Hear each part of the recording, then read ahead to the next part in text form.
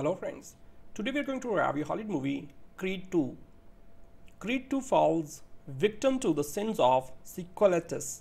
It's bigger, louder, and more grandiose than its predecessor, yet manages to right itself by not losing focus on the humanity of its central characters.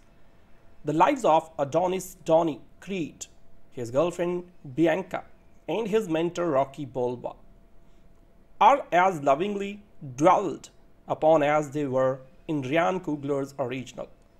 So there is more suspense in whether Rocky will reunite with his son and in the struggles of the newly married Creed couple than in any punch thrown in the boxing ring. It's commendable that the film is committed to the character-based world building evident in the first Creed. So with this sequel, however, the Creed franchise seems destined to travel the same road the Rocky franchise did. The intensely personal and original vision of its creator is slowly being corrupted by the seductive demons of fan service. In a way, this destination seems wholly appropriate for the first time. First Creed was a lovely meditation on how the sins of the father will be visited upon by the sons. In that film, Donnie Creed wrestles with his legacy before emerging from the shadow of his famous father to forge his own path. Creed followed suit, leaving the nest of its parent franchise while simultaneously paying tribute with a beautifully written role for Stallone's Rocky. Here Stallone once again inhabits Rocky with the finely tuned actor skills we often forget he has. So there is something about playing Rocky as an old man that brings out such effectively subtle choices in Stallone. In his new role as mentor and cornerman, Rocky has become a less gruff though equally devoted incarnation of Burgess Meredith's Mickey.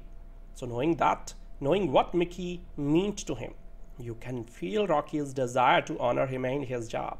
Stallone the actor is on loan from Rocky, but Stallone the writer comes straight from Rocky IV.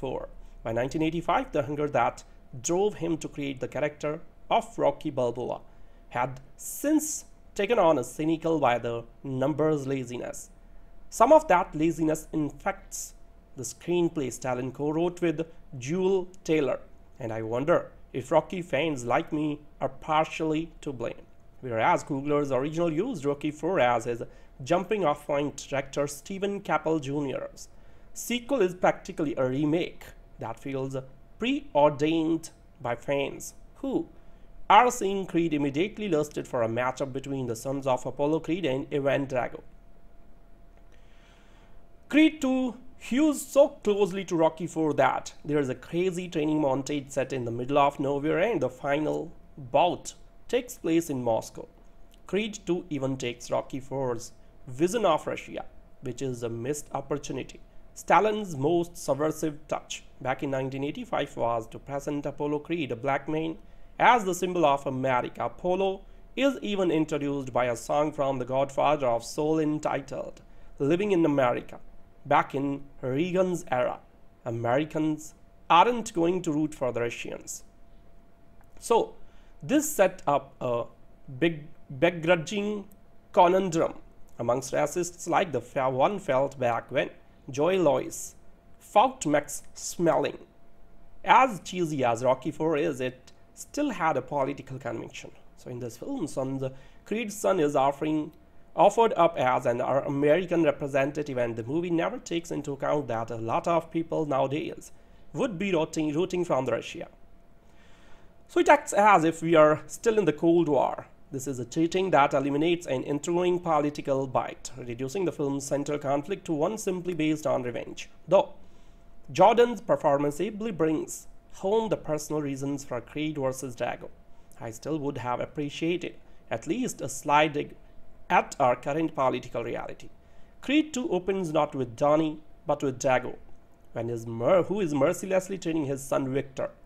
Lundgren, like Stallone, has aged into something grizzled yet chiseled, so his mere presence alone commands the screen. In keeping with the sins of the father theme, Drago wants to use his son to get back in the Russian good graces he lost when Rocky defeated him. So all he needs to do is to wait for Donnie to win the heavyweight title, then capitalize on the same name recognition of yet another Creed versus Drago bout. While Stallone's older Rocky is a quiet study in introspection and regret, Lundgren plays Drago as a Russian Mama Rose who desired to relive past glories through his progeny reaches level that would shame Ethel Merman. So it's so excessively delicious. You almost want an old man rematch between him and Rocky. So while all this spectacle plays out, Jordan and Thompson remind us that a normal, beating heart exists underneath Creed 2. These two have such wonderful chemistry together. He allows her to be tough. She allows him as unabashed vulnerability. When Creed 2 does a minor recreation of Rocky Four's musical boxing ring introduction, it's Bianca singing the song for Donnie. Thompson gets her Rihanna touch girl swagger on in this scene, and later in the film she inspires Jordan's powerful emotion, Denzel Washington's single teardrop scene in Glory moment. So these two are inspiring, keeping the notion of black lung alive on the screen, like Donnie's mentorship scenes with Rocky. Their relationship plotline is complex and relatable. Notice the funny, romantic, and near slapstick scene where Donnie finally proposes to Bianca. So it's completely predictable that Donnie's fumbling attempt to a romantic outpouring of words would go unnoticed because Bianca doesn't have her hearing aids in. But the duo surprise us with the beauty of what happens next. Their relationship remains at the center of the film, forming a synthesis where we can't think of one without the other. The boxing scenes are serviceable and entertaining, though there is nothing on the visual order of the one-shot boxing match Maris Alberti, filmed in the original, nor is this film's sudden blasting of Gonna Fly Now as emotionally stirring as it was when Coogler did it. Still, there is much here for fans to feast on, for unexpected cameos by actors from former Rocky films to the reveal of Michael B. Jordan's ridiculously swole body after his post-crazy workout regimen. Additionally, the great Russell Hornsby steals his scenes as a Don King, like boxing promoter, and Phylicia Rashad continues her fierce maternal streak as Donnie's stepmother. So there are moments, big and small, that are worth cheering for, which is more than you can ask for in a sequel. Jordan brings such love to playing Donnie that, despite my fears that this franchise may eventually beget something as bad as Rocky 5, I look forward to its continuation. If Creed 2 is a box office success, I'm sure there will be yet another fan-influenced sequel. Before he delivered arguably Marvel's most dazzling chapter to date, Ryan Coogler had managed something close to impossible in Hollywood. He had found a fresh way to reboot a dusty franchise. In a landscape of endless thrust and vacant remixing, he had somehow managed to concoct a nifty, imaginative way back into the Rocky saga with Creed, a film that felt old-fashioned yet fresh, intimate yet grand, a rousing return from the grave. By focusing on the son of Rocky's competitor turned friend Apollo Creed, Coogler was also able to re-team with Michael B. Jordan, who made such an inaudible impression in his first film, 2013's devastating fact-based drama Fruitvale Station. The duo worked together again in Black Panther earlier this year, with Jordan switching tacks to play villain Killmonger, and so soon after, seeing him return as Creed is a further reminder of his broad star appeal, the sort of leading man one can imagining at the top of his game for years to come. So given his time in Wakanda, Coogler was unable to return, but he has handed over directorial duties to Steven Caple Jr., who impressed in 2016 with debut feature The Land, and it is a similarly deft rise from micro-budget indie to franchisee filmmaking. While it's not quite the showstopper that its predecessors was, Creed 2 is still another knockout piece of entertainment. There is a keen awareness of what made Creed work so well, without it feeling like a lethargic rehash. This time, Adonis is the light heavyweight champion of the world in a loving relationship with his pregnant musician girlfriend Bianca, and still living near and working out with a recovering Rocky. But there is a discontent from boxing pundits, a feeling that his little title is the result of a lack of real challenge. On the other side of the world, Rocky's former nemesis Ivan Drago, the man who killed Apollo in the ring, is training his son Victor, and when an ambitious boxing promoter offers them a chance to take on Creed, the heavyweight champion decides to risk his title and possibly his life. Even though the majority of audience members will be able to predict the film's trajectory, despite an early attempt at a surprise, this has no adverse effect on one's enjoyment. So there's almost something comforting about the formula, especially when it's laid out with such vibrancy and, as in Creed, such heartfelt humanity. There's a delicate intimacy between the characters that feels raw and authentic, and like Coogler, Caple Jr. indie beginnings seem to steer him toward filling a big film with small moments. As one character proclaims, the belt ain't enough, you need a narrative. Scripted by Stallone and first-time writer Juel Taylor. There are a number of narratives squeezed in, but without the overstuffed nature of many a committee-made sequel. The father-son dynamic between Creed and Rocky is textbook stuff, but continues with surprising nuance in how it portrays the barrier between masculinity and vulnerability for two men trained to act though in the ring. There's also more time devoted to the rather sweet romance that proved so charming in the original, although I had one slight grievance with the decision to set up, then abandon a subplot centered around Bianca's beginning an entirely believable music career. On a recent talk show appearance, Thompson noted that a scene of her performing on Kimmel was cut, and it's noticeable that a decision was made to restrict her arc from artist to mother. As a performer, Thompson is just as so magnetic. It's frustrating that she doesn't get a bit more to do. In the same interview, she also spoke about her initial chemistry test with Jordan, a way of studying how two actors interact to see if there's enough of a natural spark between them to convince on screen. Yet again, it's clear that this test, as awkward as it might sound, was a resounding success, as there is a genuine palpable connection between the two, strong enough for the film to revolve entirely around their romance. Jordan is equally adept at playing boyfriend as he is at playing fighter, and as strong as the film around him might be.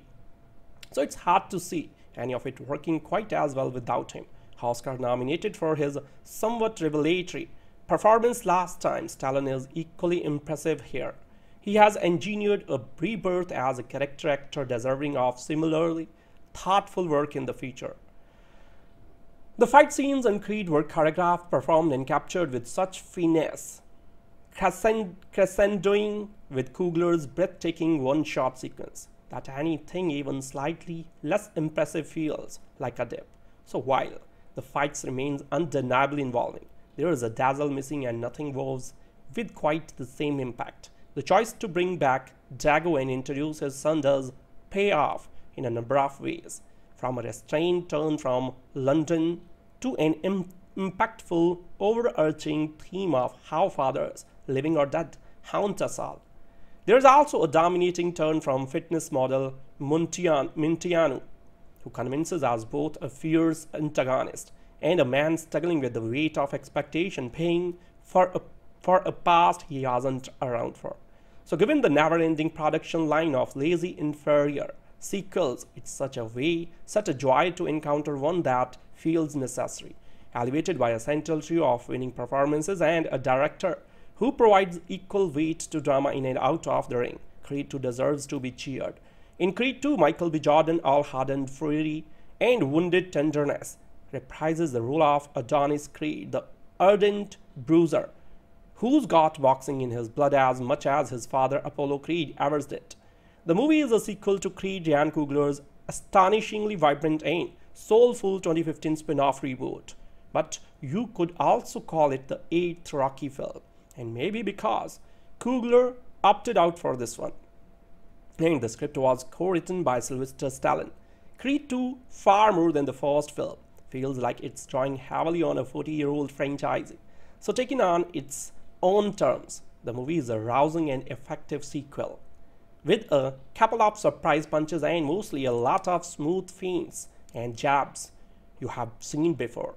But if you compare it to, you say, the second and third Rocky sequels with their larger-than-life villains, what's noticeable about Creed 2 is that it never quite comes up with a new character or situation that attains an iconic status all its own. The movie opens with Jordan's Creed pounding his way toward the knockout punch that lands him the title of World Heavyweight Champion. Grooving on his new King of the World image, he then works up the courage to pop the question to the spunky and supportive Bianca, whose career as a pop star is on the rise. And though Creed has defeated all comers, this proves to be child's play compared to the nemesis who now rears his head. So that would be Victor Dago, yes, the son of Ivan Dago. Dolph Lundgren, looking more creased and less towering than before, his blackish hair graying but intact, is back as Ivan who lost everything after his defeat by Rocky. He's got a lot of revenge and plans to do it all through his son, who has grown up as a scowling-eyed scavenger in Ukraine.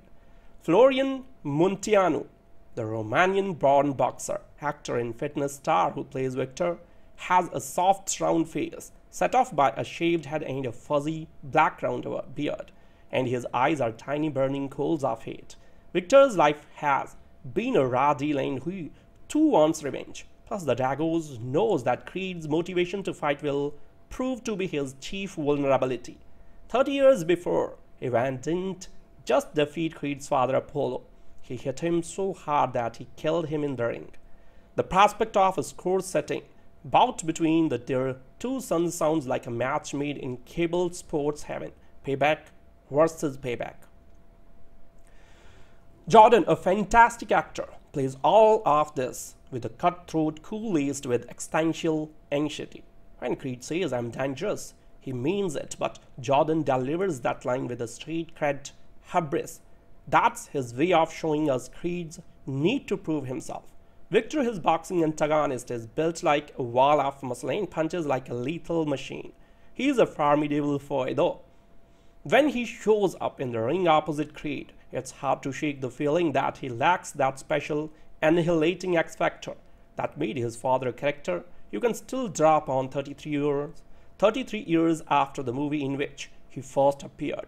Rocky IV, of course, tapped into the still thriving tensions of the Cold War, but in Creed 2, all the legacy and destiny stuff fades, so at times almost parasitically, on the earlier film's glory. 3 years ago, the first Creed was about re-establishing how deep our connection to Stallone's Rocky really was, and it was about Jordan lightning, a fire of desperate bravado in Adonis Creed that burned the way Stallone's did back in the 70s and early 80s. So it was about the catharsis of creating an African-American Rocky. Creed 2 carries you along, but it's less exhilarating and more programmatic. Stallone, in his black leather jacket, grey t-shirt and rumpled pork pie hat, reprises his artfully understated Rocky as senior citizen performance from Creed. The grumble perfectly tuned, the older and wiser twinkle more powerful than his words. So Rocky warns Creed not to take the Drago fight and refuses to train him for it. And the fact that the bout takes place just halfway through the movie is enough to let you know that it's probably going to result in something other than Creed's glorious victory. Creed 2 is really a movie about faith. It's about how Adonis Creed loses his valors in the wilderness, then fights to get it back. Instead of training in a meat locker, he now gets taken to by Rocky out to the desert to a place that looks like the Mad Max gym. He's got to and back to triumph. So Creed 2 has been made with heart and skill, and Jordan invests each moment with such fierce conviction that he makes it all seem like it matters. So even if it all mattered a notable notch more in Creed, Creed 2 affirms two great truths of our pop culture moments. That Michael B. Jordan is currently the ascendant American male movie star, and that the revised Rocky franchise is focused on the trials and triumphs of Adonis Creed, Rocky Balboa's protege and the son of his long-departed friend and rival, is the only heroic Hollywood multi-sequel narrative worth caring about. A few years ago, before Creed, both of those assertions might have sounded ridiculous, but Jordan's charisma in the title role, Ryan Coogler's directing chops, and Sylvester Stallone's audience-pleasing instincts turned out to be a revolutionary combination. Tessa Thompson's blend of regal self-possession and emotional directness as Adonis' girlfriend, a musician named Bianca, didn't hurt either. The first Creed remade the first Rocky, scrappy 70s white backlash melodrama, as a fable of black excellence and embattled masculinity for the 21st century, and immediately joined it in the pantheon of fistic film classics.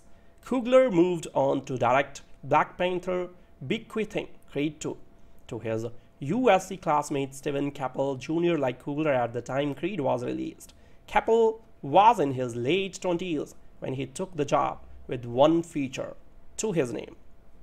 That name should get a lot bigger now.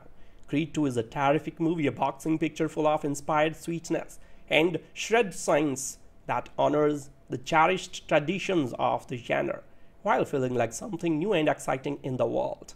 It's no coincidence that the tensions between past and present, between fathers and sons, between the backward pull of family history and the forward drive of ambition, are among the film's main concerns. Adonis, having proven himself worthy of his father's name and Rocky's avuncular devotion by fighting hard and losing well in Creed, now faces a different, more complicated array of trials. So after ascending from challenger to champion, he proposes to Bianca. Now he must figure out what kind of fighter and what kind of a man he wants to be. The catalyst for his identity crisis is a Ukraine-based brawler named Victor Drago. If you saw Rocky IV, you will recognize the surname and also the granite twister of Victor's father Ivan, played in that movie and this one by Dolph Lundgren. If you missed or forget the 80s, when all that happened, the Creed 2 script will remind you that elder Drago, once a fearsome product of the Soviet state athletic system, beat Apollo Creed to death in the ring. So Rocky subsequently thrashed Drago in an epic, climactic grudge match. In between those bouts, there was a lot of Cold War chest thumping, and perhaps the greatest and silliest of all the Rocky's training montages. Through Victor, who he has raised to be a ruthless, pugilistic machine, Ivan seeks payback for the payback. With the help of a willy promoter, the Dragos bait Adonis into agreeing to a title fight. Rocky, whose words of wisdom drift along the spectrum from Confucius to Yogi Berra, has his doubts. So what follows more or less tracks the plot of Rocky IV. Adonis doesn't literally die, and Rocky doesn't step into the ring to avenge him, but the arc and the archetypes are respected as the champ undergoes a spiritual death and rebirth in a moral universe where sacrifice and redemption go hand in glove. The bonds and reminders of family are everywhere, moving from Philadelphia to Los Angeles. Partially so, Bianca can pursue vaguely defined career opportunities of her own, and she and Adonis spend more time with his mother, Mary Ann. When Rocky steps back from training, Adonis reaches out to Duke, whose father was always in Apollo's corner. Rocky's estrangement from his own son Robert hangs over the movie, part of its weather system of loss and regret. So those are crucial features in the Creed universe. The chance to revisit the geopolitics of Rocky IV in light of current Russo-American relations has been passed up in favor of more personal concerns. And from the beginning, the Rocky movies at their best have always embraced the power of defeat. Rocky lost to Apollo in Rocky. Adonis lost to what his name is, Creed. Losing doesn't make you a better person. It makes you a person. The cruelty and tragedy of the Dragos lies in their denial of this act. So even after Rocky beat him, suffered a kind of living that stripped of his dignity and identity by a pitiless system. He has brought up his son in a private version of that world, teaching the younger man that if doesn't win, he is nobody. And who meanwhile is Adonis Creed? Jordan and Caple explored that question through a series of loose, mood-driven passages that highlight Adonis' loneliness and uncertainty, as well as his discipline and decency. Though he doesn't quite achieve Coogler's balance of poetic intensity and laid-back naturalism, Caple proves to be both a capable fight choreographer and a deft orchestrator of emotions. The climactic fight arrives on a tide of feelings and ends with a flood of tears, and the way it's the moment of intimacy, pain and humor that make Creed 2 a solid and satisfying experience. Underneath the boxing epic is a warm, poignant hangout with a young couple and the elders who watch over them. It looks like a popcorn movie bent, but it's a Thanksgiving dinner. Against the wishes of corner man Rocky and girlfriend Bianca, new heavyweight champion of the world Adonis Creed faces Russian Victor Drago, the son of Ivan Drago, the man who killed Adonis' father. Creed was that boxing ideal, a haymaker out of nowhere. Writer-director Ryan Coogler and star Michael B. Jordan took a practically moribund property and made it at once old school and modern, deftly mixing full-blown bromance with punishing pugilism, nuance and social awareness to stave off any potential tightness. Creed 2 with Coogler only on executive producer duties is sadly a lesser effort, full of programmatic plotting and on the bloodied nose writing, but leavened by the chemistry of its star and its commitment to the beats of the series. The jumping off point for the sequel is not Rocky 2 but Rocky 4, the one where Rocky grows a beard, chops wood and wins over Moscow. By 1985, Carl Weathers' Apollo Creed has been relegated to sacrificial sidekick status, and it's his death at the hands of Ivan Drago that provides the engine for the new film. Under the tutelage of Ivan, Victor Drago's rise as a contender for Adonis' newly won heavyweight crown throws the younger fighter into turmoil, as shown by endless scenes of his debating whether he should take the fight to avenge his father. To further compound his confusion, Adonis and Bianca are about to become parents and have to face the prospect that the baby might inherit deafness from Bianca. The first film leaned into its more melodramatic elements. Here, director Steven Caple Jr. almost feels embarrassed by them, never letting the fears of the prospective parents register. The big problem here is the writing. There is more specifying this time, and the exposition often done through TV punditry lacks Coogler's economy and subtlety. While Creed made Adonis' life in Philadelphia authentic, Creed 2 doesn't bring telling specificity to Adonis' new world as a champ. It's just a tired litany of spacious apartments, love-making montages to R&B and interactions with the smallest entourage in boxing history.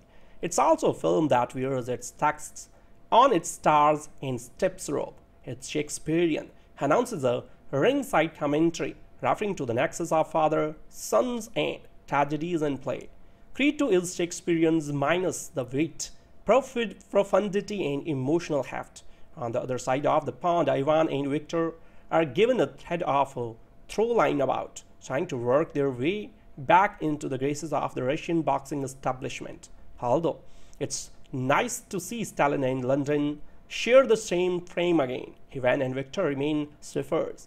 Victor in particular is granted all the complexity of Brosnan-era born henchmen. Still, there's pleasure to be had in spending time with these characters. Jordan and Stallone will still retain their first film chemistry. Jordan and Thompson also still vibe, despite the latter being denied any inner life of her own. The film continues to find fun in all the Rocky staples. There are montages that cross-cut between Adonis and Victor training the former shadowboxing underwater, the latter doing impressive things with ropes, although sadly not to celebrate synced music, a la 1985. and Caple Jr. mounts impressive fight sequences using slow-mo sparingly and a great use of POV shots. The light of the doctor's torch will stay with you, and it's hard hurt that doesn't respond to the impossible to resist button pushing that music in the enjoyable OTT boxing finale. But after the first film, it feels like a regressive step. First time round Coogler's footwork was fast, his power both pinpoint accurate and devastating. Creed 2 only connects occasionally. Creed 2 is a Creed what the Rocky sequels are to the original, a more generic, less textured take on familiar boxing movie tropes. The difference, it seems, is Coogler. Creed 2 falls victim to the sins of sequelitis. It's bigger, louder, and more grandiose than its predecessor, yet manages to right itself by not losing focus on the humanity of its central characters. The lives of Adonis Donnie Creed, his girlfriend Bianca, and his mentor Rocky Balboa are as lovingly dwelled upon as they were in Ryan Coogler's original. So there is more suspense in whether Rocky will reunite with his son and in the struggles of the newly married Creed couple than in any punch thrown in the boxing ring. It's commendable that the film is committed to the character-based world building evident in the first Creed. So with this sequel, however, the Creed franchise seems destined to travel the same route the Rocky franchise did. The intensely personal and original vision of its creator is slowly being corrupted by the seductive demons of fan service. In a way, this destination seems wholly appropriate for the first time. First Creed was a lovely meditation on how the sins of the father will be visited upon by the sons. In that film, Johnny Creed wrestles with his legacy before emerging from the shadow of his famous father to forge his own path. Creed followed suit, leaving the nest of its parent franchise while simultaneously paying tribute with a beautifully written role for Stallone's Rocky. Here Stallone once again inhabits Rocky with the finely tuned actor skills we often forget he has. So there is something about playing Rocky as an old man that brings out such effectively subtle choices in Stallone. In his new role as mentor and corner man, Rocky has become a less gruff though equally devoted incarnation of Burgess Meredith's Mickey. So knowing what Mickey meant to him, you can feel Rocky's desire to honor him and his job. Stallone the actor is on loan from Rocky, but Stallone the writer comes straight from Rocky IV. By 1985, the hunger that drove him to create the character of Rocky Balboa had since taken on a cynical by the numbers laziness. Some of that laziness infects the screenplay Stallone co-wrote with Juel Taylor, and I wonder if Rocky fans like me are partially to blame. Whereas Coogler's original used Rocky IV as his jumping off point, director Steven Caple Jr.'s sequel is practically a remake that feels preordained by fans who are seeing Creed immediately lusted for a matchup between the sons of Apollo Creed and Ivan Drago. Creed 2 hews so closely to Rocky IV that there is a crazy training montage set in the middle of nowhere, and the final bout takes place in Moscow. Creed 2 even takes Rocky IV's vision of Russia, which is a missed opportunity. Stallone's most subversive touch back in 1985 was to present Apollo Creed, a black man, as the symbol of America. Apollo is even introduced by a song from the godfather of soul entitled Living in America. Back in Reagan's era, Americans aren't going to root for the Russians. So this set up a begrudging conundrum amongst racists like the one felt back when Joy Lois fought Max smelling. As cheesy as Rocky IV is, it still had a political conviction. So in this film, Creed's son is offered up as an American representative, and the movie never takes into account that a lot of people nowadays would be rooting from Russia. So it acts as if we are still in the Cold War. This is a cheating that eliminates an intriguing political bite, reducing the film's central conflict to one simply based on revenge. Though Jordan's performance ably brings home the personal reasons for Creed vs. Drago, I still would have appreciated at least a slight dig at our current political reality. Creed 2 opens not with Donnie, but with Drago, who is mercilessly training his son Victor. Lundgren, like Stallone, has aged into something grizzled yet chiseled, so his mere presence alone commands the screen. In keeping with the sins of the father theme, Drago wants to use his son to get back in the Russian good graces he lost when Rocky defeated him. So all he needs to do is to wait for Donnie to win the heavyweight title, then capitalize on the same name recognition of yet another Creed vs. Drago bout. While Stallone's older Rocky is a quiet study in introspection and regret, Lundgren plays Drago as Russian Mama Rose, who desired to relive past glories through his progeny, reaches level that would shame Ethel Merman. So it's so excessively delicious. You almost want an old man rematch between him and Rocky. So while all this spectacle plays out, Jordan and Thompson remind us that a normal, beating heart exists underneath Creed 2. These two have such wonderful chemistry together. He allows her to be tough. She allows him as unabashed vulnerability. When Creed 2 does a minor recreation of Rocky IV's musical boxing ring introduction, it's Bianca singing the song for Donnie.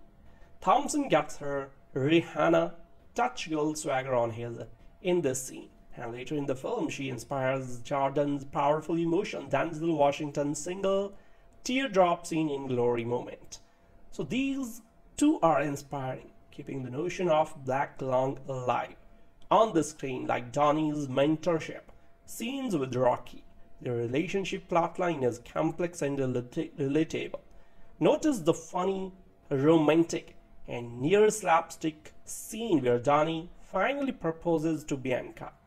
So it's completely predictable that Donnie's fumbling attempt to a romantic outpouring of words would go unnoticed because Bianca doesn't have her hearing aids in. But the duo surprise us with the beauty of what happens next. Their relationship remains at the center of the film, forming a synthesis where we can't think of one without the other.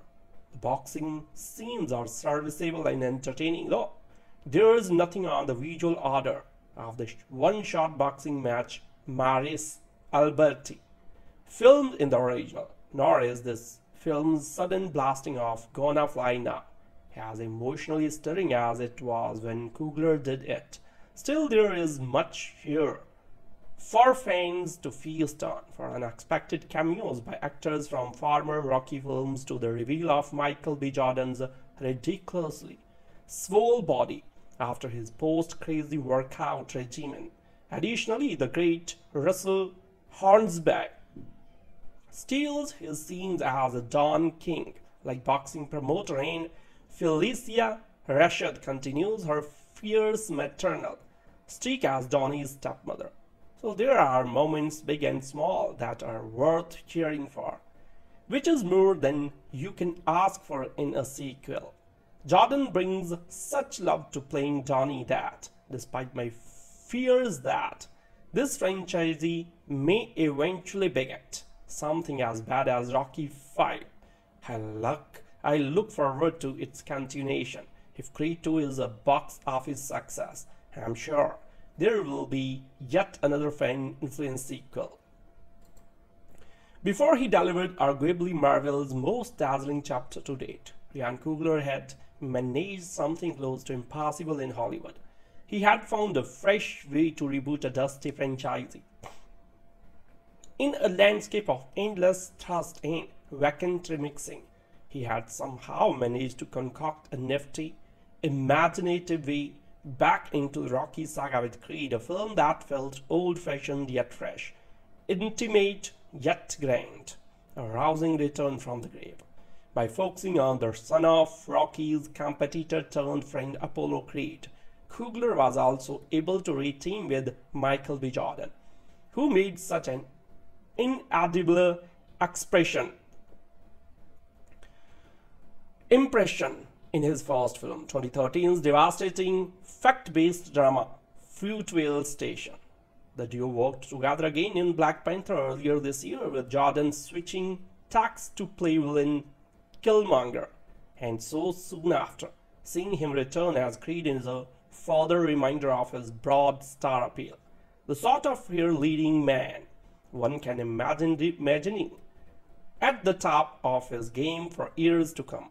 So given his time in Wakanda, Coogler was unable to return, but he has handed over directorial duties to Steven Caple Jr., who impressed in 2016 with debut feature The Land. And it is a similarly deft rise from micro-budget indie to franchisee filmmaking. While it's not quite the showstopper that its predecessors was, Creed 2 is still another knockout piece of entertainment. There is a keen awareness of what made Creed work so well, without it feeling like a lethargic rehash. This time Adonis is the light heavyweight champion of the world in a loving relationship with his pregnant musician girlfriend Bianca, and still living near and working out with a recovering Rocky. But there is discontent from boxing pundits, a feeling that his little title is the result of a lack of real challenge. On the other side of the world, Rocky's former nemesis Ivan Drago, the man who killed Apollo in the ring, is training his son Victor, and when an ambitious boxing promoter offers them a chance to take on Creed, the heavyweight champion decides to risk his title and possibly his life. Even though the majority of audience members will be able to predict the film's trajectory, despite an early attempt at a surprise, this has no adverse effect on one's enjoyment. So there's almost something comforting about the formula, especially when it's laid out with such vibrancy and, as in Creed, such heartfelt humanity. There is a delicate intimacy between the characters that feels raw and authentic, and like Coogler, Caple Jr. indie beginnings seem to steer him toward filling a big film with small moments. As one character proclaims, the belt ain't enough. You need a narrative. Scripted by Stallone and first-time writer Juel Taylor. There are a number of narratives squeezed in, but without the overstuffed nature of many a committee-made sequel. The father-son dynamic between Creed and Rocky is textbook stuff, but continues with surprising nuance in how it portrays the barrier between masculinity and vulnerability for two men trained to act though in the ring. There's also more time devoted to the rather sweet romance that proved so charming in the original, although I had one slight grievance with the decision to set up, then abandon a subplot centered around Bianca's beginning an entirely believable music career. On a recent talk show appearance, Thompson noted that a scene of her performing on Kimmel was cut, and it's noticeable that a decision was made to restrict her arc from artist to mother. As a performer, Thompson is just as so magnetic. It's frustrating that she doesn't get a bit more to do.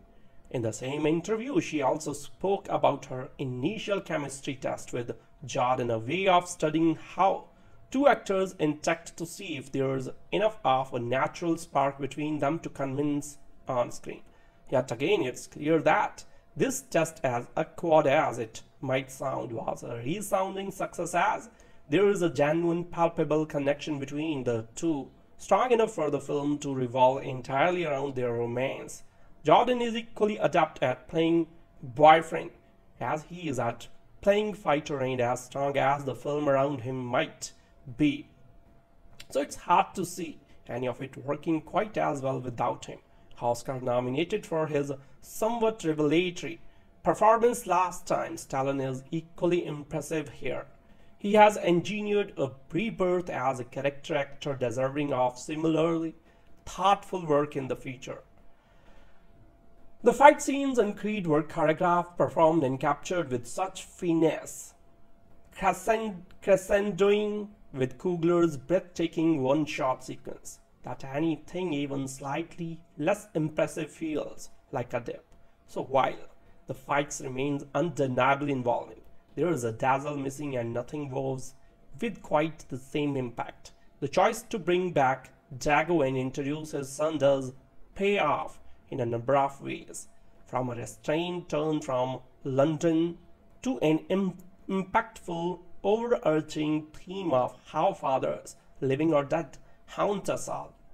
There is also a dominating turn from fitness model Munteanu, who convinces us both a fierce antagonist and a man struggling with the weight of expectation, paying for a past he wasn't around for. So given the never-ending production line of lazy inferior sequels, it's such a joy to encounter one that feels necessary, elevated by a central trio of winning performances and a director who provides equal weight to drama in and out of the ring. Creed 2 deserves to be cheered. In Creed 2, Michael B. Jordan, all-hardened fury and wounded tenderness, reprises the role of Adonis Creed, the ardent bruiser, who's got boxing in his blood as much as his father Apollo Creed ever did. The movie is a sequel to Creed Ryan Coogler's astonishingly vibrant and soulful 2015 spin-off reboot.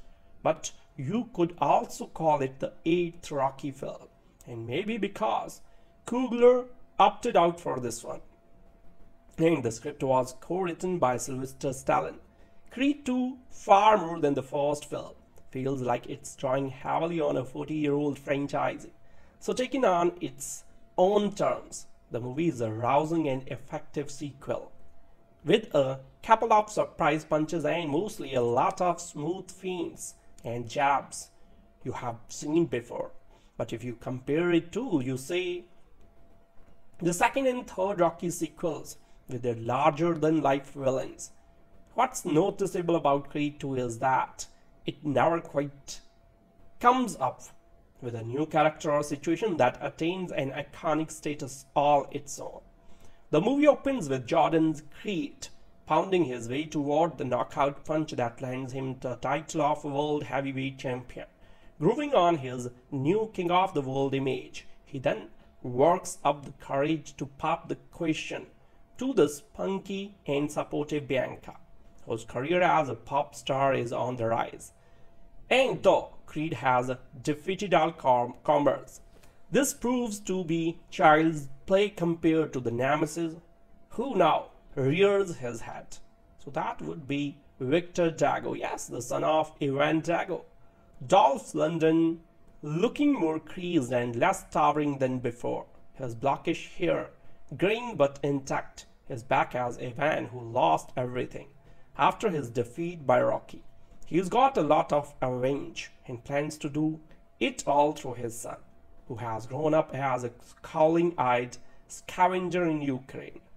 Florian Munteanu, the Romanian-born boxer, actor and fitness star who plays Victor, has a soft round face set off by a shaved head and a fuzzy black round beard, and his eyes are tiny burning coals of hate.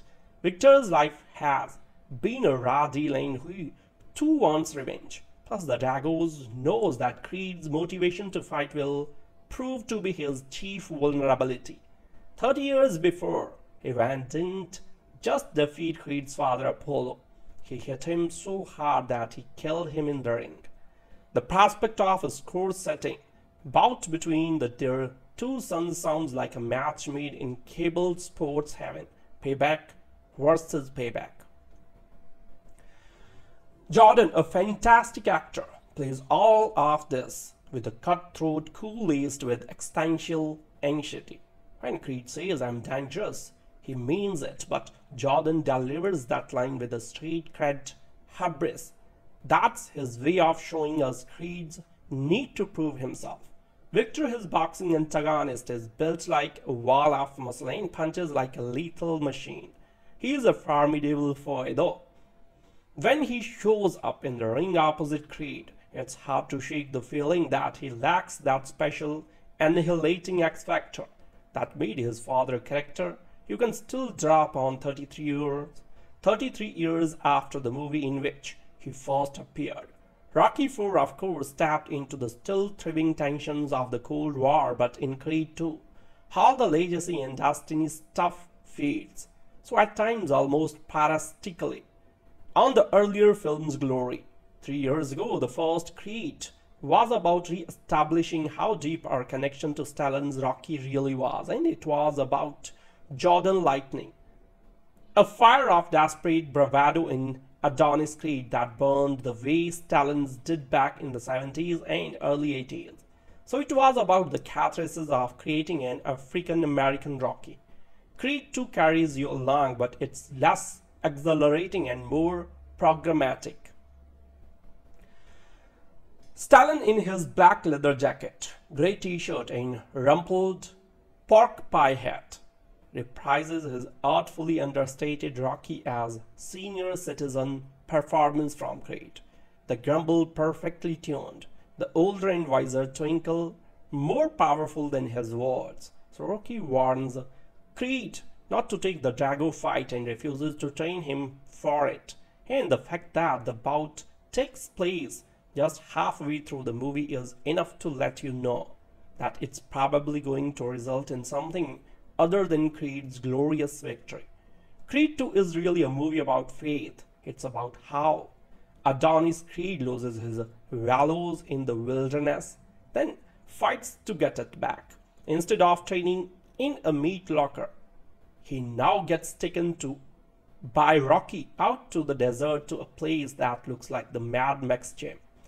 He's got to and back to Triumph. So Creed 2 has been made with heart and skill, and Jordan invests each moment with such fierce conviction that he makes it all seem like it matters. So even if it all mattered a notable notch more in Creed, Creed 2 affirms two great truths of our pop culture moments. That Michael B. Jordan is currently the ascendant American male movie star, and that the revised Rocky franchise he focused on the trials and terms of Adonis Creed, Rocky Balboa's protege and the son of his long-departed friend and rival, is the only heroic Hollywood multi-sequel narrative worth caring about. A few years ago, before Creed, both of those assertions might have sounded ridiculous, but Jordan's charisma in the title role, Ryan Coogler's directing chops, and Sylvester Stallone's audience-pleasing instincts turned out to be a revolutionary combination. Tessa Thompson's blend of regal self-possession and emotional directness as Adonis' girlfriend, a musician named Bianca, didn't hurt either. The first Creed remade the first Rocky, scrappy 70s white backlash melodrama, as a fable of black excellence and embattled masculinity for the 21st century, and immediately joined it in the pantheon of fistic film classics.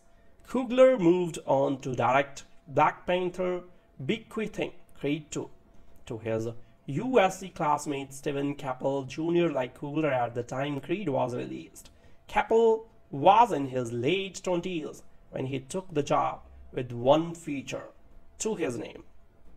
That name should get a lot bigger now.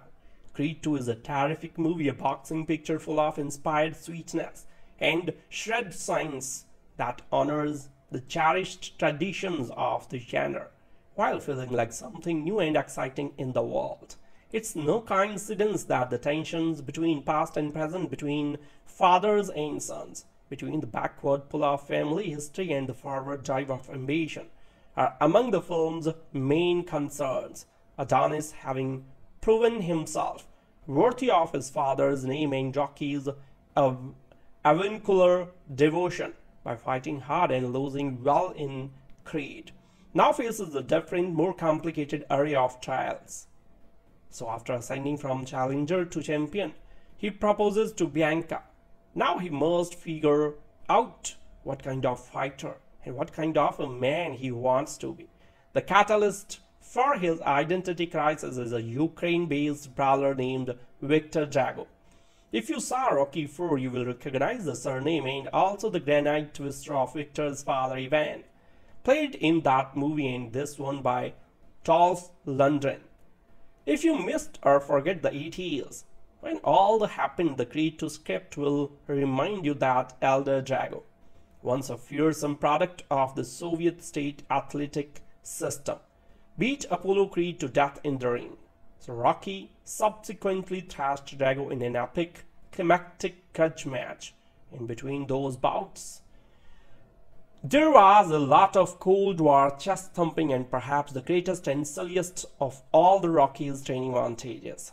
Through Victor, who he has raised to be a ruthless, pugilistic machine, Ivan seeks payback for the payback. With the help of a willy promoter, the Dragos bait Adonis into agreeing to a title fight. Rocky, whose words of wisdom drift along the spectrum from Confucius to Yogi Berra, has his doubts. So what follows more or less tracks the plot of Rocky IV. Adonis doesn't literally die and Rocky doesn't step into the ring to avenge him, but the arc and the archetypes are respected as the champ undergoes a spiritual death and rebirth in a moral universe where sacrifice and redemption go hand in glove. The bonds and reminders of family are everywhere, moving from Philadelphia to Los Angeles, partially so Bianca can pursue vaguely defined career opportunities of her own, and she and Adonis spend more time with his mother, Mary Ann. When Rocky steps back from training, Adonis reaches out to Duke, whose father was always in Apollo's corner. Rocky's estrangement from his own son Robert hangs over the movie, part of its weather system of loss and regret. So those are crucial features in the Creed universe. The chance to revisit the geopolitics of Rocky IV in light of current Russo-American relations has been passed up in favor of more personal concerns. And from the beginning, the Rocky movies at their best have always embraced the power of defeat. Rocky lost to Apollo in Rocky. Adonis lost to what his name is, Creed. Losing doesn't make you a better person. It makes you a person. The cruelty and tragedy of the Dragos lies in their denial of this act. So even after Rocky beat him, suffered a kind of living death, stripped of his dignity and identity by a pitiless system, he has brought up his son in a private version of that world, teaching the younger man that if he doesn't win, he is nobody. And who meanwhile is Adonis? Creed, Jordan and Caple explored that question through a series of loose, mood-driven passages that highlight Adonis' loneliness and uncertainty, as well as his discipline and decency. Though he doesn't quite achieve Coogler's balance of poetic intensity and laid-back naturalism, Caple proves to be both a capable fight choreographer and a deft orchestrator of emotions. The climactic fight arrives on a tide of feelings and ends with a flood of tears. And the way it's the moment of intimacy, pain and humor that make Creed II a solid and satisfying experience. Underneath the boxing epic is a warm, poignant hangout with a young couple and the elders who watch over them. It looks like a popcorn movie bent, but it's a Thanksgiving dinner. Against the wishes of corner man Rocky and girlfriend Bianca, new heavyweight champion of the world Adonis, Creed faces Russian Victor Drago, the son of Ivan Drago, the man who killed Adonis' father. Creed was that boxing ideal, a haymaker out of nowhere. Writer-director Ryan Coogler and star Michael B. Jordan took a practically moribund property and made it at once old school and modern, deftly mixing full-blown bromance with punishing pugilism, nuance and social awareness to stave off any potential tightness.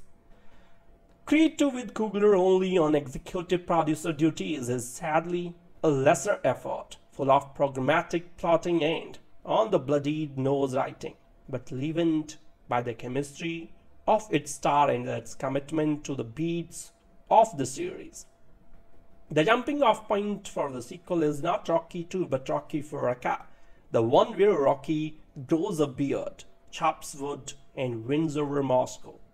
By 1985, Carl Weathers' Apollo Creed has been relegated to sacrificial sidekick status, and it's his death at the hands of Ivan Drago that provides the engine for the new film. Under the tutelage of Ivan, Victor Drago's rise as a contender for Adonis' newly won heavyweight crown throws the younger fighter into turmoil, as shown by endless scenes of his debating whether he should take the fight to avenge his father. To further compound his confusion, Adonis and Bianca are about to become parents and have to face the prospect that the baby might inherit deafness from Bianca. The first film leaned into its more melodramatic elements. Here, director Steven Caple Jr. almost feels embarrassed by them, never letting the fears of the prospective parents register. The big problem here is the writing. There is more speechifying this time, and the exposition often done through TV punditry lacks Coogler's economy and subtlety. While Creed made Adonis' life in Philadelphia authentic, Creed 2 doesn't bring telling specificity to Adonis' new world as a champ. It's just a tired litany of spacious apartments, love-making montages to R&B and interactions with the smallest entourage in boxing history. It's also a film that wears its texts on its stars and steps robe. It's Shakespearean, announces a ringside commentary referring to the nexus of father, sons, and tragedies in play. Creed 2 is Shakespearean's minus the wit, profundity, and emotional heft. On the other side of the pond, Ivan and Victor are given a thread of a through line about trying to work their way back into the graces of the Russian boxing establishment.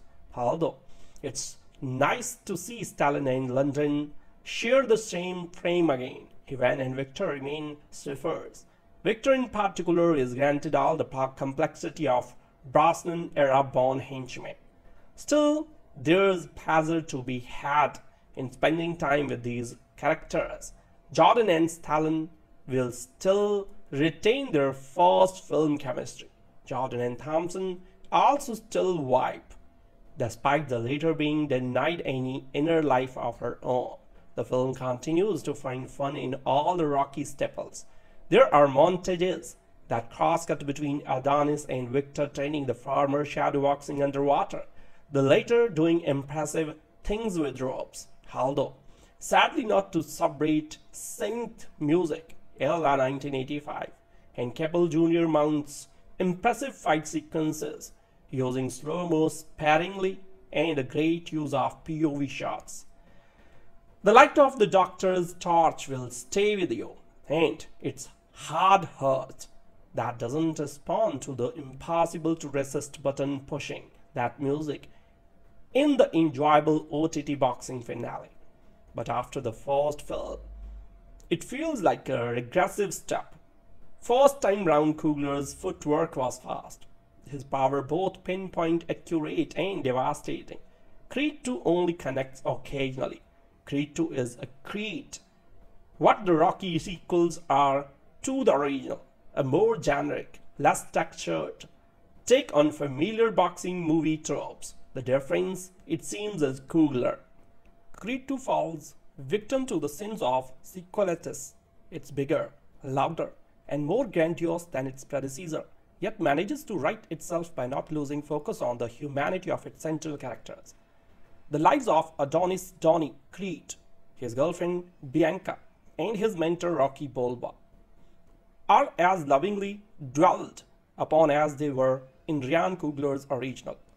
So there is more suspense in whether Rocky will reunite with his son and in the struggles of the newly married Creed couple than in any punch thrown in the boxing ring.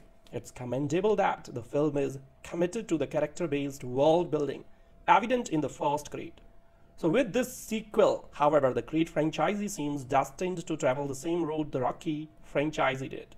The intensely personal and original vision of its creator is slowly being corrupted by the seductive demons of fan service. In a way, this destination seems wholly appropriate for the first time. First Creed was a lovely meditation on how the sins of the father will be visited upon by the sons. In that film, Johnny Creed wrestles with his legacy before emerging from the shadow of his famous father to forge his own path. Creed followed suit, leaving the nest of its parent franchise while simultaneously paying tribute with a beautifully written role for Stallone's Rocky. Here Stallone once again inhabits Rocky with the finely tuned actor skills we often forget he has. So there is something about playing Rocky as an old man that brings out such effectively subtle choices in Stallone. In his new role as mentor and cornerman, Rocky has become a less gruff though equally devoted incarnation of Burgess Meredith's Mickey. So knowing what Mickey meant to him, you can feel Rocky's desire to honor him and his job. Stallone the actor is on loan from Rocky, but Stallone the writer comes straight from Rocky IV. By 1985, the hunger that drove him to create the character of Rocky Balboa had since taken on a cynical by the numbers laziness. Some of that laziness infects the screenplay Stallone co-wrote with Juel Taylor, and I wonder if Rocky fans like me are partially to blame. Whereas Coogler's original used Rocky IV as his jumping-off point, director Steven Caple Jr.'s sequel is practically a remake that feels preordained by fans who are seeing Creed immediately lusted for a matchup between the sons of Apollo Creed and Ivan Drago. Creed 2 hews so closely to Rocky IV that there is a crazy training montage set in the middle of nowhere and the final bout takes place in Moscow. Creed 2 even takes Rocky IV's vision of Russia, which is a missed opportunity.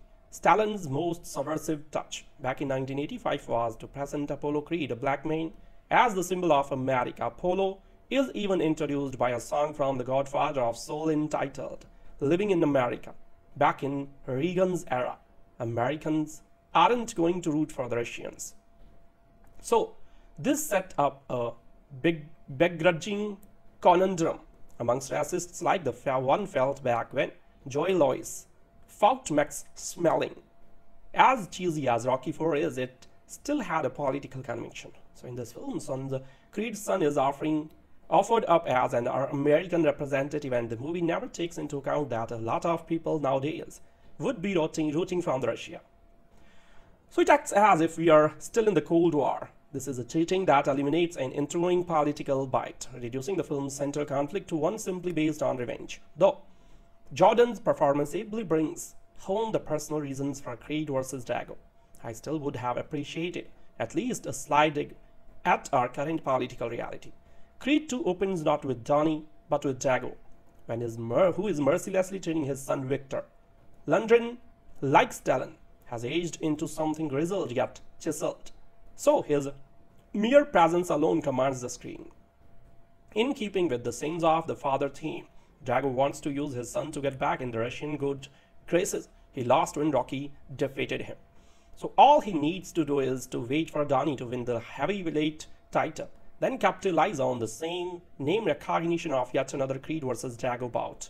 While Stallone's older Rocky is a quiet study in introspection and regret, Lundgren plays Drago as a Russian Mama Rose who desired to relive past glories through his progeny reaches level that would shame Ethel Merman. So it's so excessively delicious. You almost want an old man rematch between him and Rocky. So while all this spectacle plays out, Jordan and Thompson remind us that a normal, beating heart exists underneath Creed 2. These two have such wonderful chemistry together. He allows her to be tough. She allows him as unabashed vulnerability. When Creed 2 does a minor recreation of Rocky IV's musical boxing ring introduction, it's Bianca singing the song for Donnie. Thompson gets her Rihanna touch girl swagger on his in this scene. And later in the film, she inspires Jordan's powerful emotion, Denzel Washington's single teardrop scene in Glory moment. So these two are inspiring, keeping the notion of Black Lung alive on the screen, like Donnie's mentorship scenes with Rocky. Their relationship plotline is complex and relatable. Notice the funny, romantic, and near slapstick scene where Donnie finally proposes to Bianca. So it's completely predictable that Donnie's fumbling attempt to a romantic outpouring of words would go unnoticed because Bianca doesn't have her hearing aids in. But the duo surprise us with the beauty of what happens next. Their relationship remains at the center of the film, forming a synthesis where we can't think of one without the other. The boxing scenes are serviceable and entertaining, though there is nothing on the visual order of the one-shot boxing match Maris Alberti, filmed in the original, nor is this film's sudden blasting off Gonna Fly Now as emotionally stirring as it was when Coogler did it. Still, there is much here for fans to feast on, for unexpected cameos by actors from former Rocky films to the reveal of Michael B. Jordan's ridiculously swole body after his post-crazy workout regimen.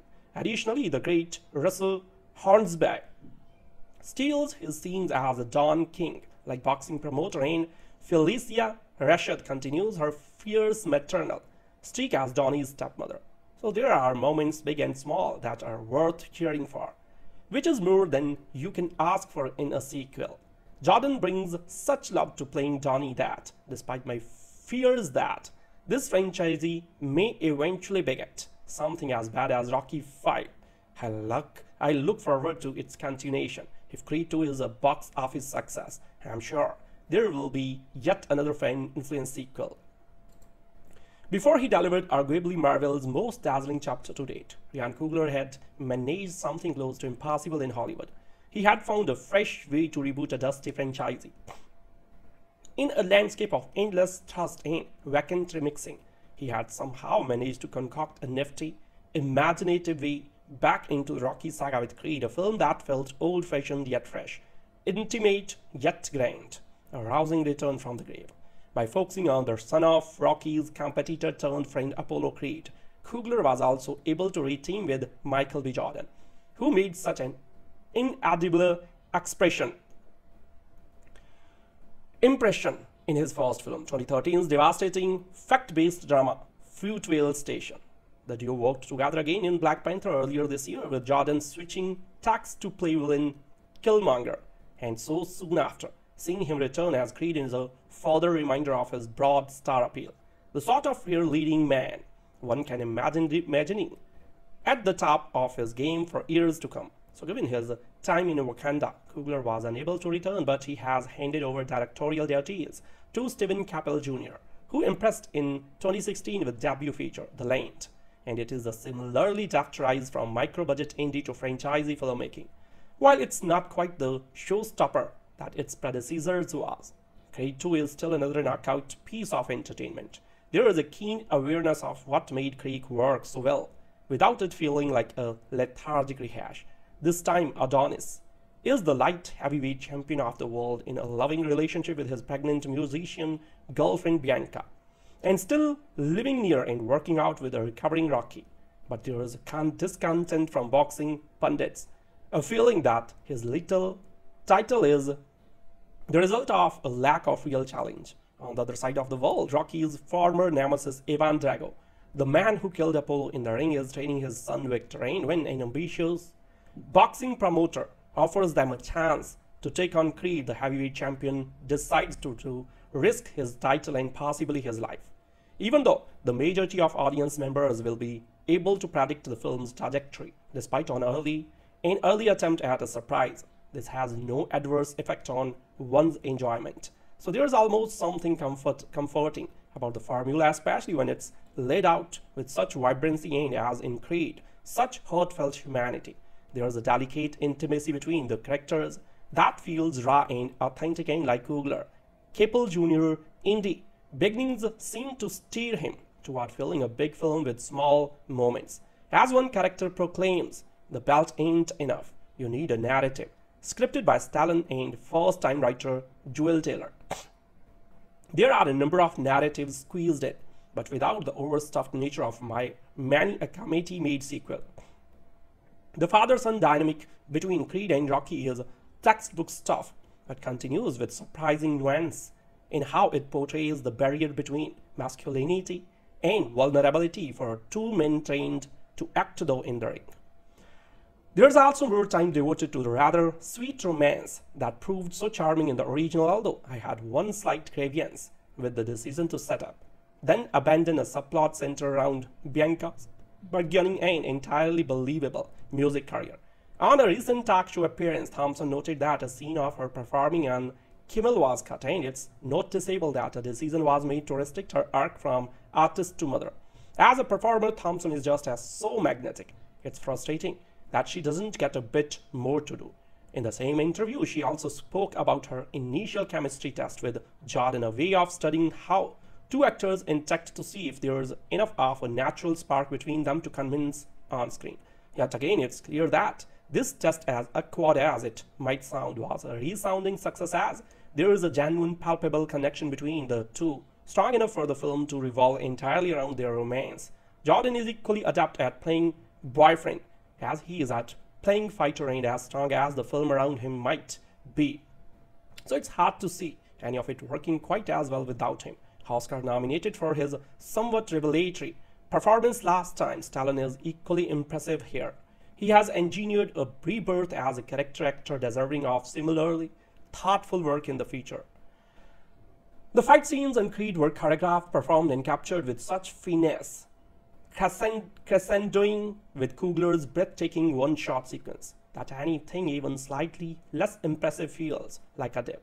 So while the fights remains undeniably involving, there is a dazzle missing and nothing woves with quite the same impact. The choice to bring back Dago and introduce his son does pay off in a number of ways, from a restrained turn from London to an impactful overarching theme of how fathers, living or dead, haunt us all. There's also a dominating turn from fitness model Munteanu, who convinces us both a fierce antagonist and a man struggling with the weight of expectation, paying for a past he wasn't around for. So given the never-ending production line of lazy inferior sequels, it's such a joy to encounter one that feels necessary, elevated by a central trio of winning performances and a director who provides equal weight to drama in and out of the ring. Creed 2 deserves to be cheered. In Creed 2, Michael B. Jordan, all hardened fury and wounded tenderness, reprises the role of Adonis Creed, the ardent bruiser, who's got boxing in his blood as much as his father Apollo Creed ever did. The movie is a sequel to Creed, Ryan Coogler's astonishingly vibrant and soulful 2015 spin-off reboot. But you could also call it the 8th Rocky film, and maybe because Coogler opted out for this one. And the script was co-written by Sylvester Stallone. Creed 2, far more than the first film, feels like it's drawing heavily on a 40-year-old franchise. So taking on its own terms, the movie is a rousing and effective sequel, with a couple of surprise punches and mostly a lot of smooth feints and jabs you have seen before. But if you compare it to, you say, the second and third Rocky sequels with their larger-than-life villains, what's noticeable about Creed 2 is that it never quite comes up with a new character or situation that attains an iconic status all its own. The movie opens with Jordan's Creed pounding his way toward the knockout punch that lands him the title of world heavyweight champion. Grooving on his new king of the world image, he then works up the courage to pop the question to the spunky and supportive Bianca, whose career as a pop star is on the rise. And though Creed has defeated all comers, this proves to be child's play compared to the nemesis who now rears his head.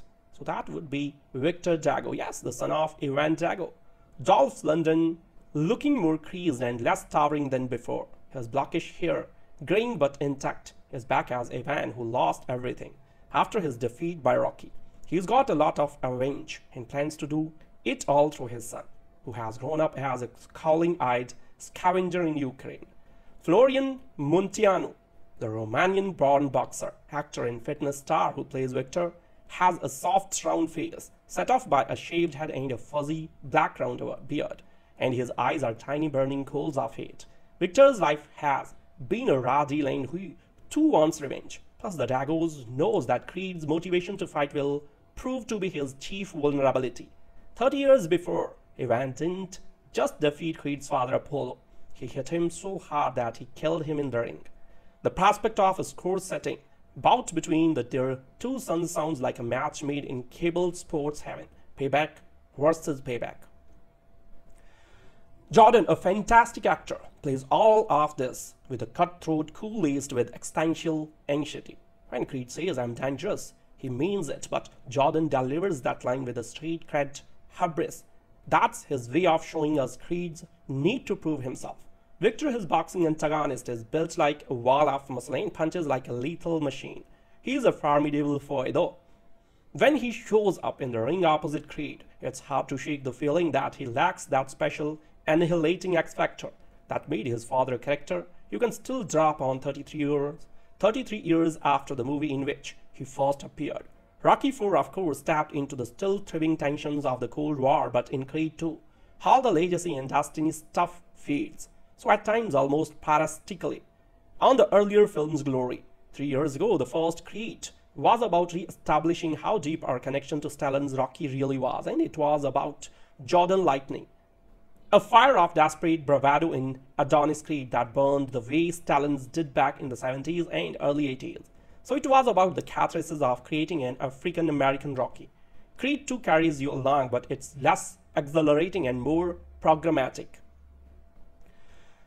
Stallone, in his black leather jacket, grey t-shirt and rumpled pork pie hat, reprises his artfully understated Rocky as senior citizen performance from Creed. The grumble perfectly tuned, the older and wiser twinkle more powerful than his words. So Rocky warns Creed not to take the Drago fight and refuses to train him for it. And the fact that the bout takes place just halfway through the movie is enough to let you know that it's probably going to result in something other than Creed's glorious victory. Creed 2 is really a movie about faith. It's about how Adonis Creed loses his valors in the wilderness, then fights to get it back. Instead of training in a meat locker, he now gets taken by Rocky out to the desert to a place that looks like the Mad Max gym. He's got to and back to triumph. So Creed 2 has been made with heart and skill, and Jordan invests each moment with such fierce conviction that he makes it all seem like it matters. So even if it all mattered a notable notch more in Creed, Creed 2 affirms two great truths of our pop culture moments. That Michael B. Jordan is currently the ascendant American male movie star, and that the revised Rocky franchise is focused on the trials and triumphs of Adonis Creed. Rocky Balboa's protege and the son of his long-departed friend and rival is the only heroic Hollywood multi-sequel narrative worth caring about. A few years ago, before Creed, both of those assertions might have sounded ridiculous, but Jordan's charisma in the title role, Ryan Coogler's directing chops, and Sylvester Stallone's audience-pleasing instincts turned out to be a revolutionary combination. Tessa Thompson's blend of regal self-possession and emotional directness as Adonis' girlfriend, a musician named Bianca, didn't hurt either. The first Creed remade the first Rocky, scrappy 70s white backlash melodrama, as a fable of black excellence and embattled masculinity for the 21st century, and immediately joined it in the pantheon of fistic film classics. Coogler moved on to direct Black Panther, bequeathing Creed 2 to his USC classmate Steven Caple Jr. like Coogler at the time Creed was released. Caple was in his late 20s when he took the job, with one feature to his name. That name should get a lot bigger now. Creed 2 is a terrific movie, a boxing picture full of inspired sweetness and shred science that honors the cherished traditions of the genre while feeling like something new and exciting in the world. It's no coincidence that the tensions between past and present, between fathers and sons, between the backward pull of family history and the forward drive of ambition, are among the film's main concerns. Adonis, having proven himself worthy of his father's name and Rocky's avuncular devotion by fighting hard and losing well in Creed, now faces a different, more complicated array of trials. So after ascending from challenger to champion, he proposes to Bianca. Now he must figure out what kind of fighter and what kind of a man he wants to be. The catalyst for his identity crisis is a Ukraine-based brawler named Victor Drago. If you saw Rocky IV, you will recognize the surname and also the granite twister of Victor's father Ivan, played in that movie and this one by Dolph Lundgren. If you missed or forget the 80s, when all that happened, the Creed 2 script will remind you that elder Drago, once a fearsome product of the Soviet state athletic system, beat Apollo Creed to death in the ring. So Rocky subsequently thrashed Drago in an epic, climactic grudge match. In between those bouts, there was a lot of Cold War chest thumping and perhaps the greatest and silliest of all the Rocky's training montages.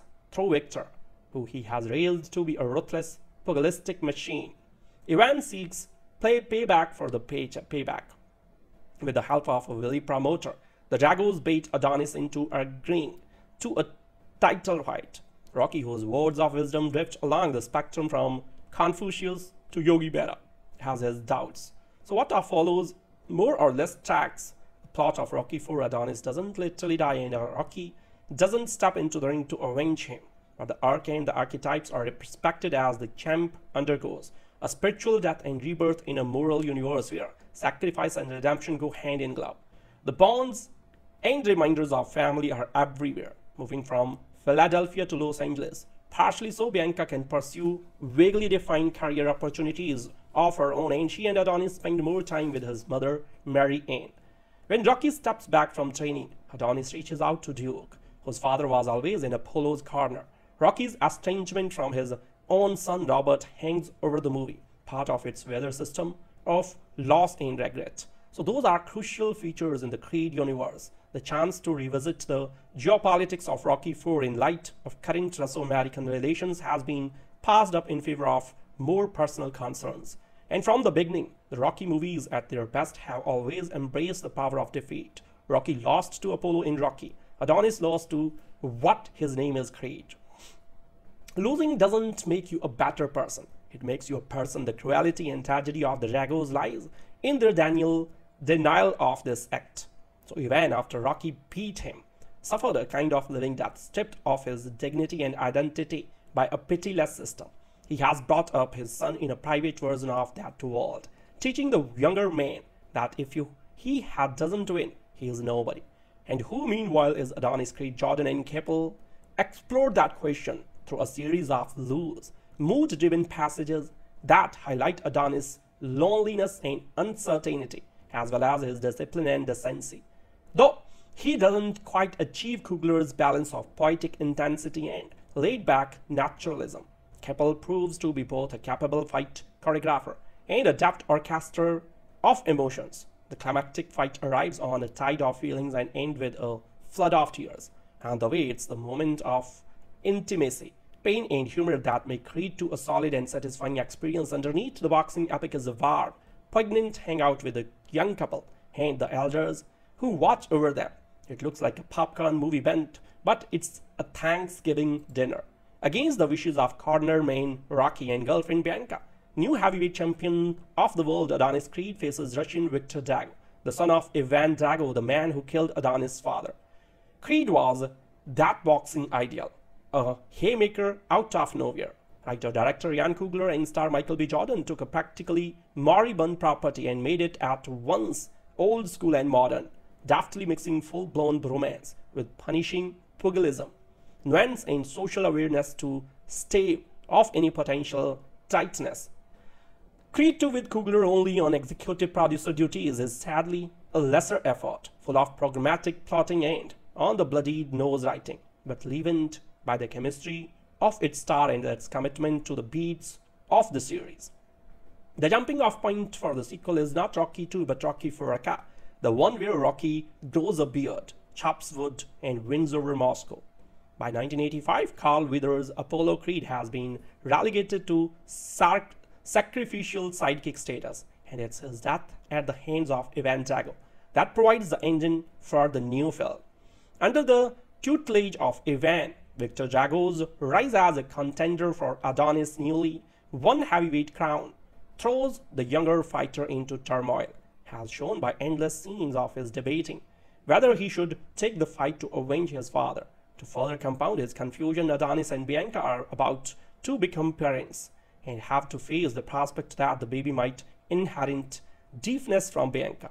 The first film leaned into its more melodramatic elements. Here, director Steven Caple Jr. almost feels embarrassed by them, never letting the fears of the prospective parents register. The big problem here is the writing.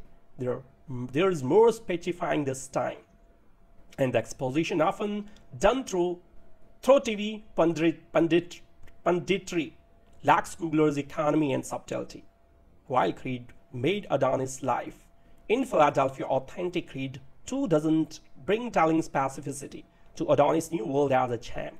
It's just a tired litany of spacious apartments, love-making montages to R&B and interactions with the smallest entourage in boxing history.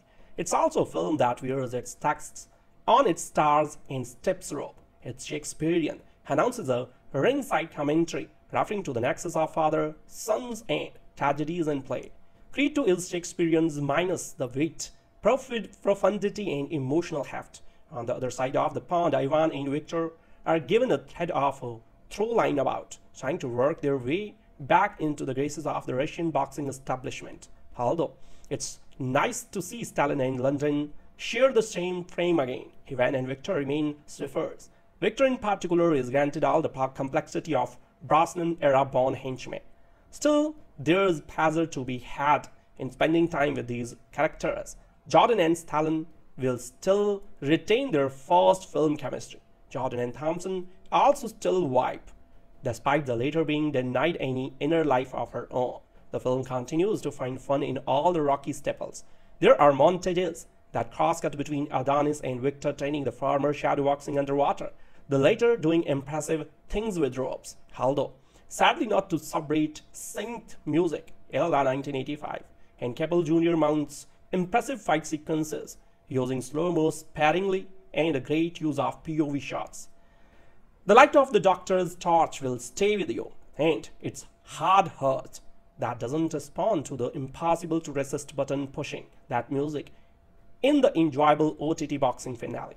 But after the first film, it feels like a regressive step.